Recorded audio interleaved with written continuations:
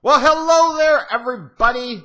I was planning on doing this the day before, but for some reason, every once in a while I run into an issue with the Logitech webcam and Windows 10, and the crap just doesn't want to work, and then I have to uninstall, and it takes several tries to reinstall, but I'm here. Sorry, bitches.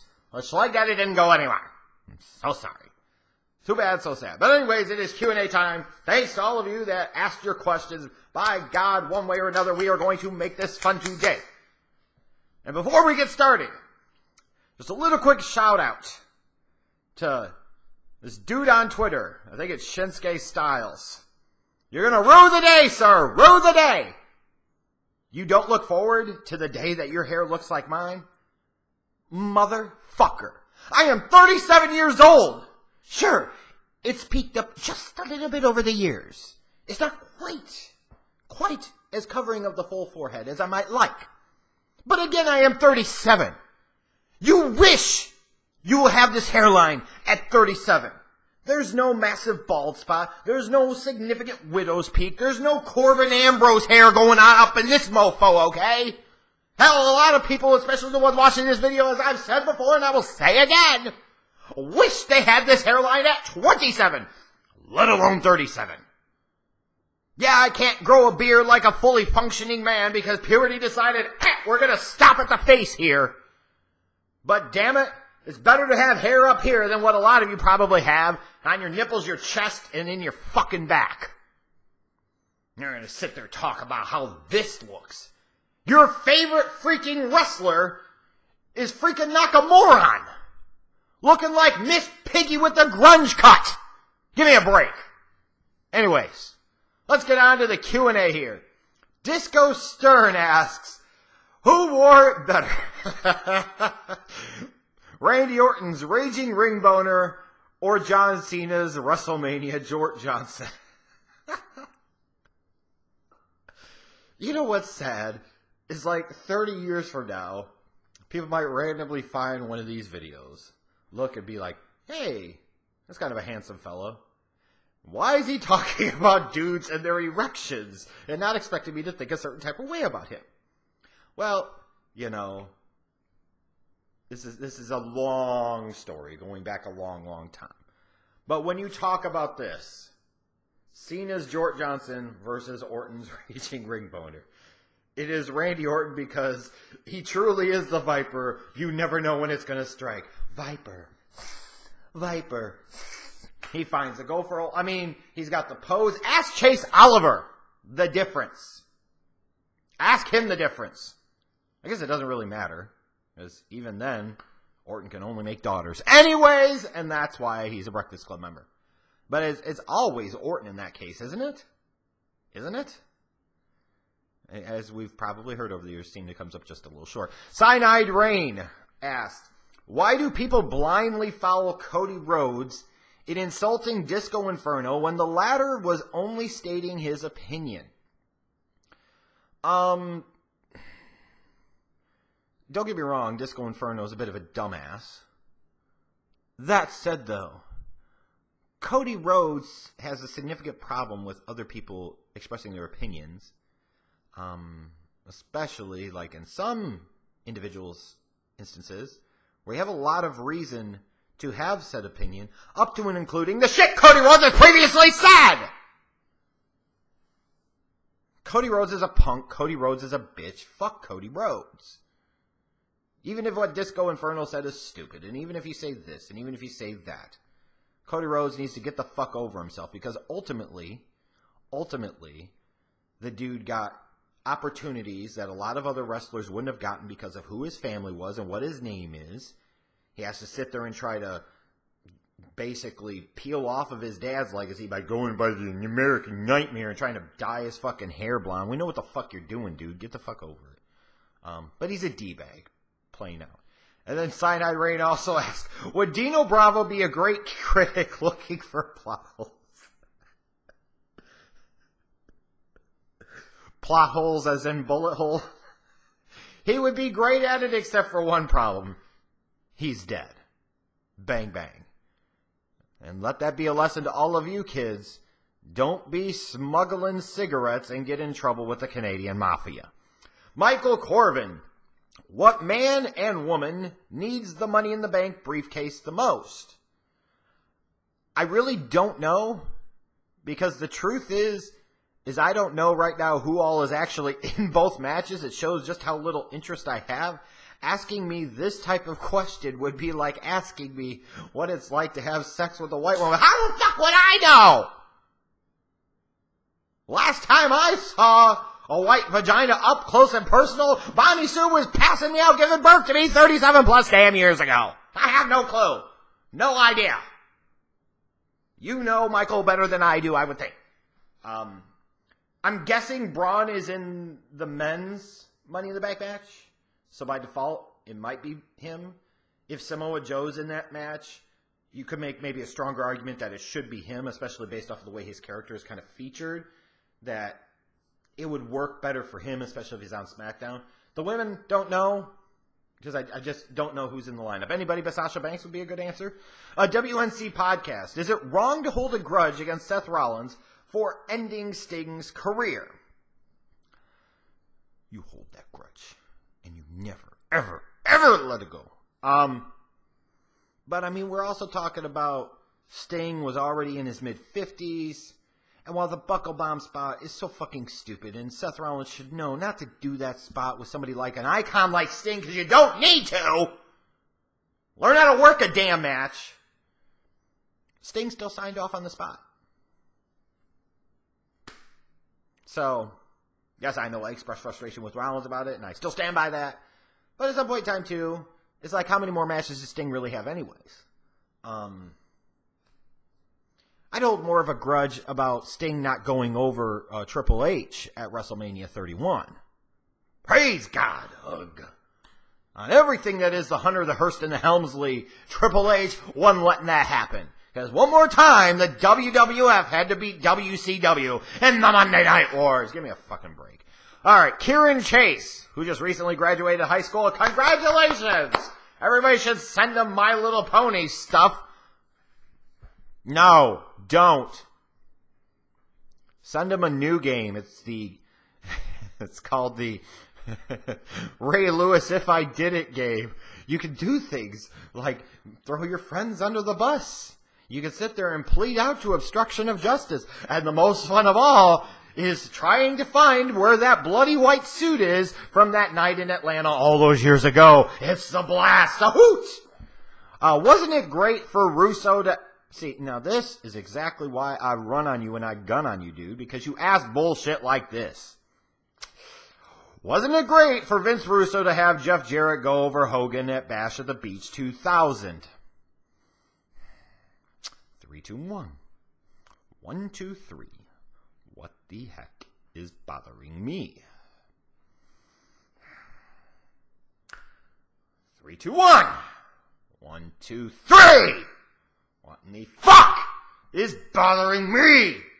Of all the things you could ask me about, Karen, of all the things you want to know, there's great wealth of knowledge and resources, and you want to continue to center it around a Memphis mid-card piece of crap who had to start 2 different wrestling companies as his own type of fucking pathetic vanity project, so that way he can make himself relevant when he never really truly was relevant. And then they're going to sit there all these years later and listen to people talk about kissing his ass because, oh, look what he did, he founded this company and that company, and how did that fucking work out? He always has been a Memphis mid-card piece of crap, 10,000 guitars broken, 0 dimes drawn. Fucking joke that he's in the Hall of Fame, and a fucking joke that Russo wanted to do a work shoot like this with Hogan, of all people, at Bash at the Beach 2000. That's what I think of that. It's garbage. It's garbage. Connor Boyd. Are you interested in seeing The Undertaker versus AJ Styles, title versus career, at WrestleMania next year? No, because I don't want to see Taker wrestle anymore. Real talk. So, no. I mean, if it's going to happen, Styles might not be a bad dance partner, but nah. I'm good. Byron Andreas. Favorite place to get food in Richmond? Unfortunately, even though I've been out here like 5 years now, I haven't went to a lot of like, mom and pop and local restaurants. It's been, when I have gone, mostly chain stuff. So that stuff you can find anywhere. If you're looking at coming to Richmond on like a trip or something, I would just go online and see what people say about some of the local places.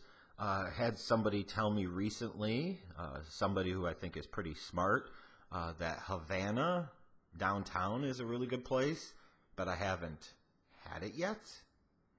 Look forward to having it soon, though. But like I said, I don't know a lot about the like small local places at this point.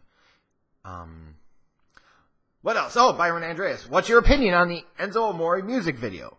I don't know, I didn't watch, and I don't care. How about that? There we go. Yellingworth, your feelings on Jeff... What is with all these fucking Memphis McCur piece of crap questions?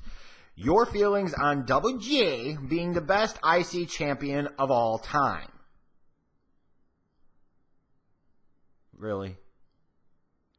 Like you're expecting me now to start going and breathing real heavily and getting frustrated and getting upset, and then I launch into assume Jeff Jarrett position mode, and everybody has kicks and giggles for a couple of minutes. I'm not doing that! I'm not giving you that pleasure! I'm not giving you that payoff, brother! Best of all time, my fucking ass. Like, who would even fucking think that is true? Who in the hell would sit there and want to type that up and actually put that together as a coherent sentence and believe that there is any shred of truth to it whatsoever? The answer is apparently just you. Best my ass. Israel Carrillo. Hope I said that right. You used to run marathons a couple of years ago, right? You're giving me a lot of credit there. Marathons? What exercises did you do to prepare yourself?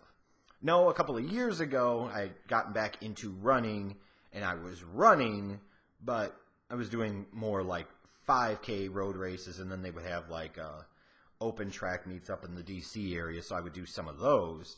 But marathons, I've still never actually done a marathon. I've run half marathons.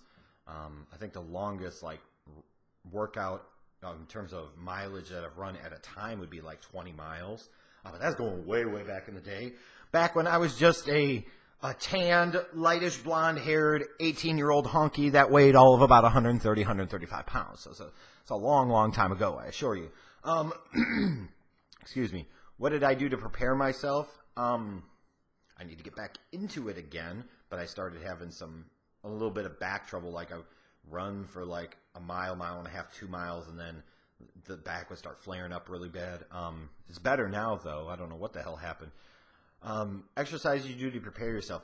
Unfortunately, what a lot of people do when they start to run, and in particular they start thinking about running 5Ks, 10Ks, half marathons, they run a lot of fumble fuck miles. And what I mean by fumble fuck miles are just miles done at an incredibly easy pace where, yes, you're technically getting some type of aerobic workout, but how much are you really working out? They don't mix up the speed. They don't mix up the tempo. They don't mix up the variance. They don't sit there and mix up the type of workout. If you train slow, you run slow, period. Like if I was in the shape to go run 30 miles slow, I could do that. It takes several hours. Why the fuck would I want to do that? Or would I be better off doing a 45 to 50-minute fartlek workout where I mix in different levels of speed? Would I be better off doing some Tabata, some other type of high-intensity interval training? Would I be better off doing some type of tempo stuff? The answer is yes to all that. Would I be better off doing sprint workouts, pure intervals? Would I be better off doing strides? Yeah, absolutely. Mix up that speed. And when you're talking about like trying to burn fat and get into shape quicker, you can also throw in, especially once you get going a little bit, now you could start doing some jump training. You could do strength training. That will always help significantly. Plyometrics will be another good way to get some explosiveness going, help in terms of your speed. But in talking about like preparing myself, like when I'm going to start running again here really quickly, I will start off incredibly slow because I'm trying to ease myself into it. Because the fact is, I'm 37. So I'm not as young as I used to be. And I will take it very slow, but I will make sure that the mileage that I do put in, all of it counts. Like, I'm not going to do a bunch of slow shit. You know, the way to prepare yourself for, let's say, a 5K is not to run 6 miles incredibly slow. It might be to run 2 miles at a tempo speed and then a little bit of a break, another 2 miles at a tempo speed of some kind, and then do some strides afterwards. Much more effective workout. But good question. But no, I've never run a marathon. It's on the bucket list. Also, is like doing like an ultra marathon, like one of those 50, 100 mile races. I think that would be awesome to do. Songashaku, did you enjoy the Taker-Lesnar Hell in a Cell match from 2015? Did I review that show? I don't know. In fact, if memory serves me correctly, I thought it was okay. Random match to ask about, though. Voice of Logic. How would you book Roman Reigns if you were in charge of his character? The easiest thing to do is fuck the heel-face dynamics that everybody's going to focus on. If you want him to be a physical badass, then you book him as a physical badass. Like I said, the whole thing with him and Lesnar, the story leading up to Mania this year, the second Roman didn't break out of the handcuffs, the whole story was lost. Because now you're trying to make this big fucking Samoan dude sympathetic, and it just doesn't work. If the dude can't get sympathy, if he can't get people to feel sorry for him, and you most certainly cannot write for a character to make the fans feel sorry for him, excuse me, then don't go there. You don't need to. Don't go there. Like, you look at what they've done with Braun in terms of making him a badass. They're not sitting there trying to get sympathy on a dude, and it really, really worked. Now, you can't do the exact same thing with Roman Reigns, but you could have him be a guy that always believes in the right. You could have him sit there and defend people that are getting bullied, you know, especially if he's attached to certain people that the hardcore fan base likes. But ultimately, he shouldn't be looking for sympathy. He shouldn't be looking at conspiracy theories and all that other bullshit. Just make him a fucking badass. It's not that hard. And it's believable because he's a dude with decent size. He comes from a great lineage of Samoan wrestlers. Like, if you say in any way, shape, or form the dude is descendant from Haku or High Chief Peter Maivia, and they tell you that those guys were badasses, they know they were badasses, especially Haku. For Christ's sake, he's like the Chuck Norris of professional wrestling when it comes to legendary stories. So you can't tell me you can't figure out a way to make Roman Reigns come across like a badass. That's what they should be doing. What else? Oh, he also asked, do you see any redeeming qualities left in WWE? Not a lot of them, but... Not a lot of them. I'm not going to go through trying to run them down right now, but not a lot of them, no. LAT187, how different would WWE be if Punk didn't leave in 2014? It might be a little bit different, but honestly, who's to say he wouldn't have left by the end of that year anyways instead of right after the Royal Rumble? Who says he doesn't leave in 2015? Who says he doesn't leave in 2016? Be very unlikely he'd probably be there at this point in time because there's always kind of a whiny, bitchy, petulant brat. And then he had some reasons to be. And he'd been at it a long time, so eventually that shit will catch up with you. But as far as what happens if he didn't leave, you really think they would be that much different? I don't really think so. Some of the names and faces could be different, but the result's still ultimately the same. Ashwin asks, a bigger disappointment, the Summer of Punk or the Nexus burial? You could go with the Nexus burial because that buried 7 dudes, really. I will still go with the Summer of Punk because this was just basically a ripoff of the Summer of Punk angle that ROH had done a few years before. So you even had the format there. You even had the outline there. And they still fucked it up. That makes it more disappointing, even though the Nexus angle should have obviously had a much better payoff. The King asked, why do people chant for Punk? I think part of it is they wish the dude was back. Part of it is they get frustrated with the WWE and some of the crap on the hardcore fans feel like the company's not listening to them in terms of how they present their product and who they present and how. Some of it's just sheer stupidity.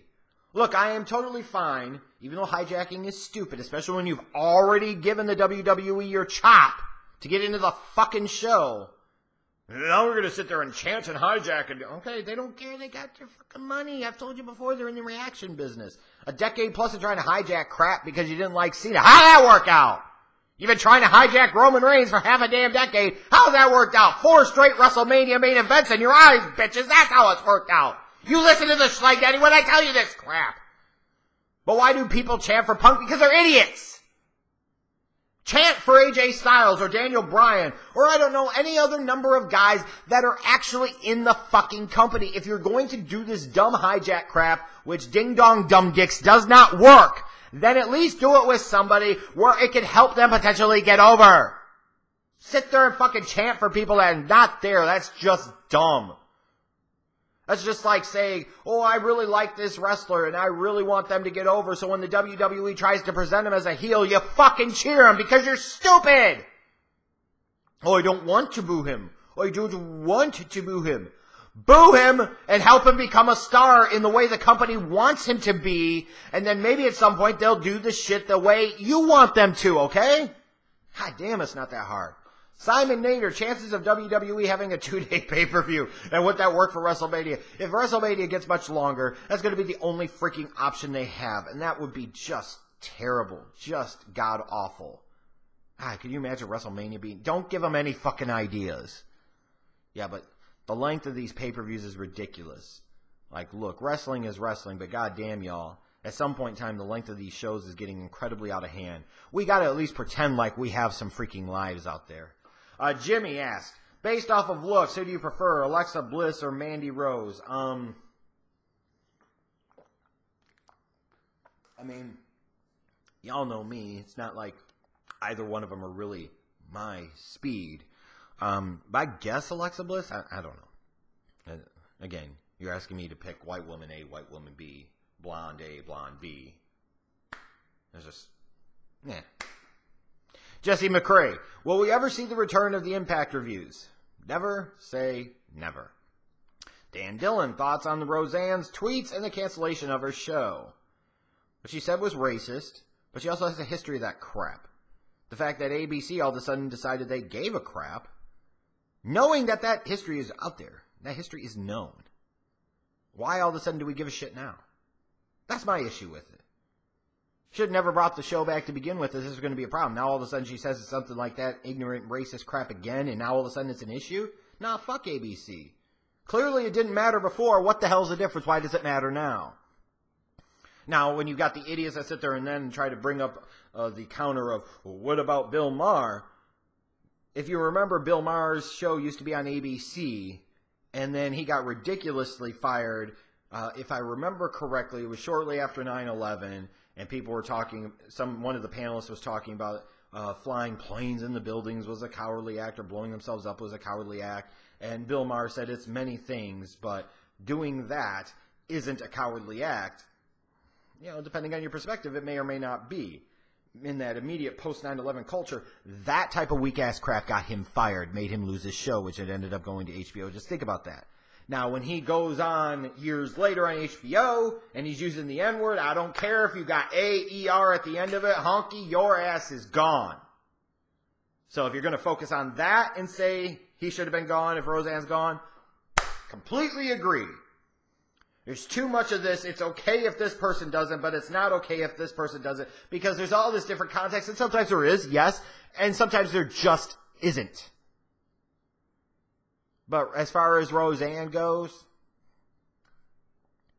she already had the history, so why does ABC give a crap now? But, yes, the show should have been canceled. You really want to be associated with that right now? Ugh. Rick Styles, will Anthony Davis stay in New Orleans or eventually join a super team? Well, unless a couple of people are coming to him to join a super team, I feel like someday he might eventually go to somebody else. Might be some years away, but can't imagine staying him in New Orleans forever.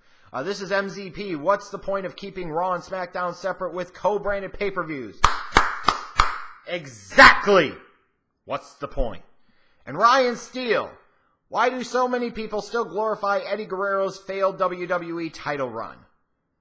Why are you sitting there? Like, you've got a whole, like, Orton used to be the legend killer. Ryan Steele, we're going to now call you the legend shitter. That's your gimmick. That's your stick. Like, you enjoy looking at everybody's Legends, Heroes, icons, and your whole gimmick is to shit on them and what they did. Let people have Eddie Guerrero as the champion, because it was a moment, damn it.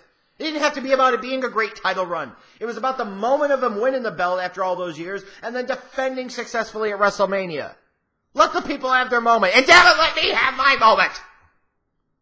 Legend shitter. Anyways, that's it for this Q&A. We had some fun, some giggles, some laughs. Thanks to all of you that asked your questions. I'll see you later.